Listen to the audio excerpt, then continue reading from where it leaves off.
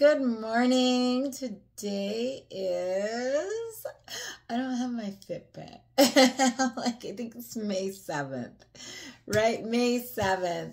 I always look because the battery is packed away and I cannot find it. So yeah, I don't have the Fitbit. I have the Fitbit, but I don't have the way to charge it. So that's where we're at right now. But anyways, we are reading Psalms 4 today. And this is a Psalms series. I'm doing the whole book of Psalms. And like I said, some of them are larger than the others. So we might have to do it in two parts. We'll see how it goes. Right? I'm going to get to it because I am running late. Even though I got up 3.5 hours earlier than what I need to or whatever. I always get up 3.5 hours early, then I have to go. 4 hours early, then I have to go. Because God wants me to be in his presence. You know what I mean? That's like the most important part of my day is this. This is it. This is the very most important part of my day. Nothing else is more important than this time with God. And I spend time with God all day, but this is where, the cool stuff happens, right? You're in his presence, you feel the Holy Spirit, like all the good things happen in the morning when I'm with God, because it's like that private time with him, And so you need that every morning. You need that private time with Jesus. You really do. Because if you just think you can just, open the Bible, read a scripture, and that's it.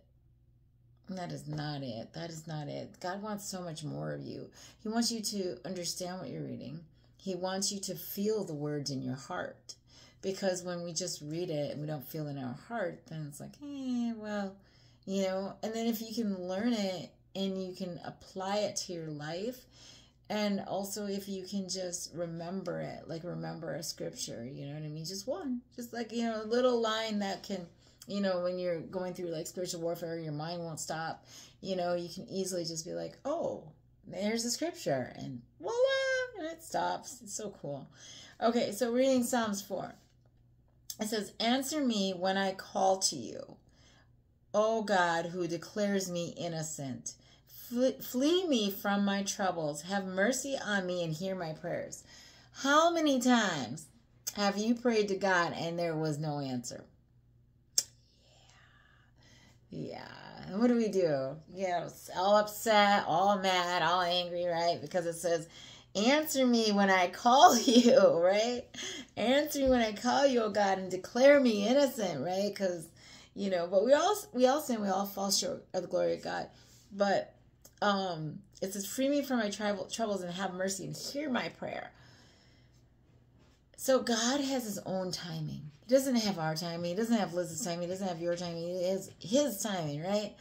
And so waiting.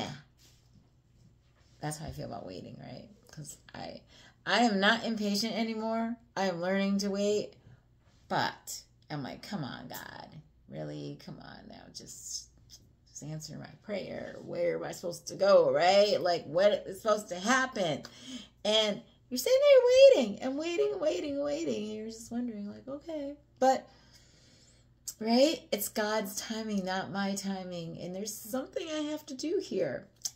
I believe I got, like, why I am here. Like, I got that today. So I seen something and I'm like, I'll let you know about it if I can share it. But right now I can't share it. So I'll let you know. Number 2, how long will you people ruin my reputation?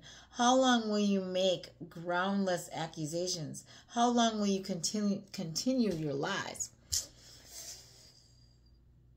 Okay, how upset do you get when people lie about you, right? And it's not the truth. It's a lie, right? And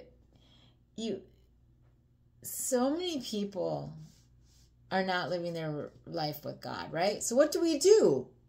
Do we go and be on their level, or do we pray for them? Pray for them. That's what you do. You pray for them. Because you have to pray for others. You have to pray for these people who are, they don't know what they're doing, right? Because they live their life in sin and they don't have God. They don't have Jesus.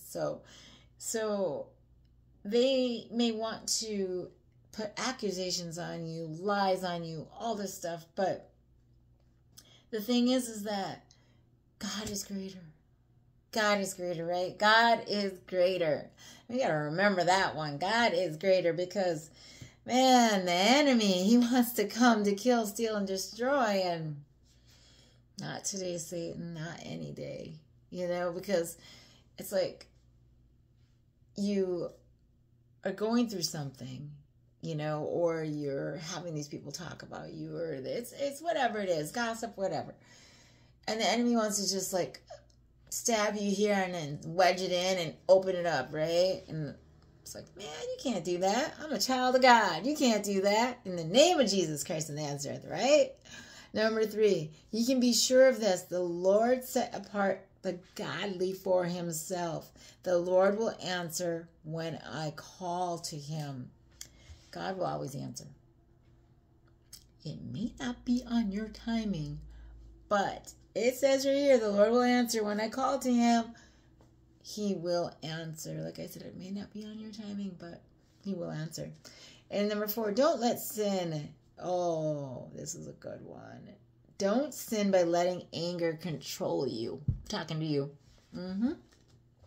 Think about it overnight and remain silent. It says it in the Bible. So why are you letting anger control you? Why are you going to bed angry? Why? Do I have to keep saying why? Because it says right here, don't let sin. Okay, Psalms 4:5. This is for you. Don't sin by letting anger control you. Think about it overnight and remain silent, right? So when you think about things and ask God, first of all, ask God into the situation.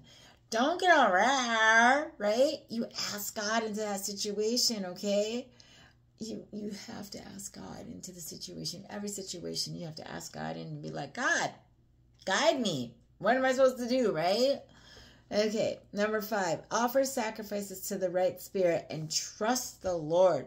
Offer sacrifices. Sacrifices. Well, you know, I look at when we, you know, tithe and when we give and when we help, you know, like sacrifices can be like, I volunteer at the Humane Society, right? I'm sacrificing my time. You know, a lot of people don't have the extra money. You don't have to give cash. Time is more valuable than cash, right? So if you can give time to like help the needy, help the homeless, do things like that, like your time is way more valuable than money, right? Money is whatever, you know what I mean? Yeah, money helps people out, but your time, that's a gift. That's a sacrifice because our time is valuable, right? You know, and you know, I could be sleeping longer instead of, you know what I mean? Like instead of doing this, right? So my time is valuable.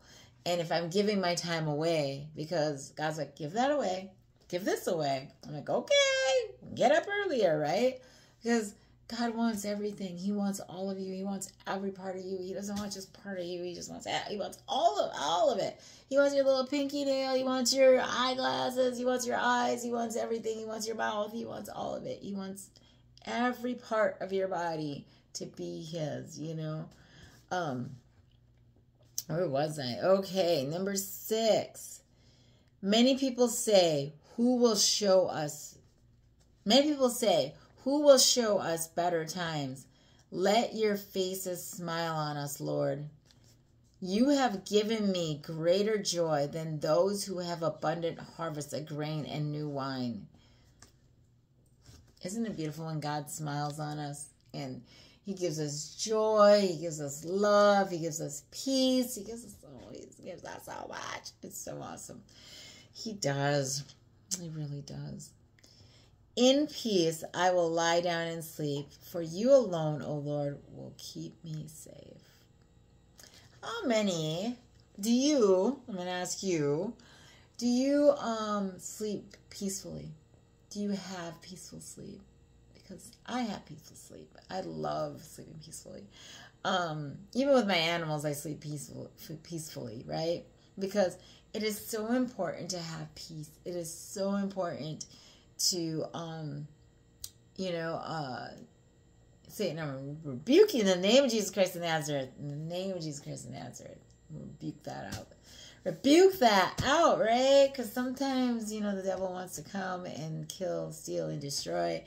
And it's not happening because we got the Holy Spirit in us. Yeah. It's been a little tough spiritual battle lately. So, you know, I feel great. I do. I feel great. But a lot of times it's like the devil just wants to come and just, right? And he can't. He cannot. So we got to keep our spirits up. We got to keep going because God is holding our hand, right? God is holding our hand through every trial and tribulation that we are going through. And like I said, ask for peace when you sleep because God loves you. God loves you so much. And I love you so much. I do. I do love you. I want you to have a wonderful and blessed day.